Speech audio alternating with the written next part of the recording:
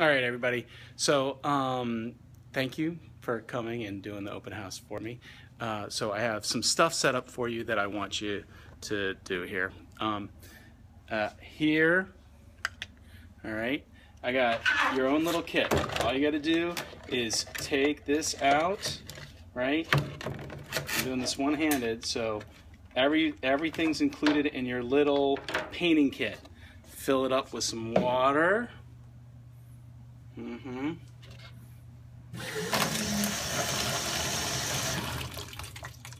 right. Grab another painting palette, and you're ready to go. All right. I'm gonna do this all one-handed. Let's do it this way. Here we go. I got my water. I come on over. And I'm gonna find a place. So I got the easels already set up with the big giant square canvases for you guys to paint on. So here's the first station. So if you're a righty, you set everything up on your right. So I got my water, take out my tools, right, the brushes. Now I got two things to mix paint on. I got this tray where I put my paint in here, and I can grab a little bit extra in here.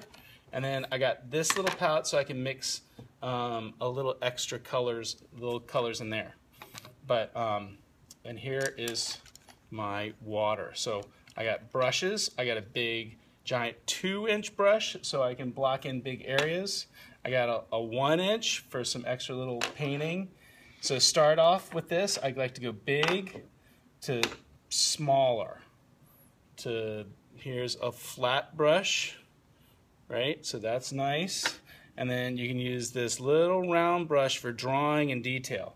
So however you want to do it. I also put in for you guys, roller. So this is really nice. Use some of this. Make sure that when you're done, this really gets clean. All the brushes and everything should get really clean. Now, I got paint over here. Right. I'm just going to have you guys use the primaries. So everything is in here. Be very neat with these, would you please? They're going to get really messy. So be neat. Pour just a little bit. Pour just a little bit into the palette. That way, if you need more, you can always get more. But last weekend I had kids pouring paint all over the place, and it just made a huge mess, and then nobody had any extra paint. We used a whole giant thing of white, and not many people got to use it. So you go white, black, everything. So keep everything super neat, so that way the next person can use it and find it, and we don't get paint everywhere, because I'm going to need you guys to really clean up well, please. But then I want you guys to follow the whole setup here. So I have one station here, and I have this all angled just so you guys can be painting. Here's another station right here. And then this station over here, you can put your paint right here, and you got another canvas to paint on. Here's another station where you can put your paint right there.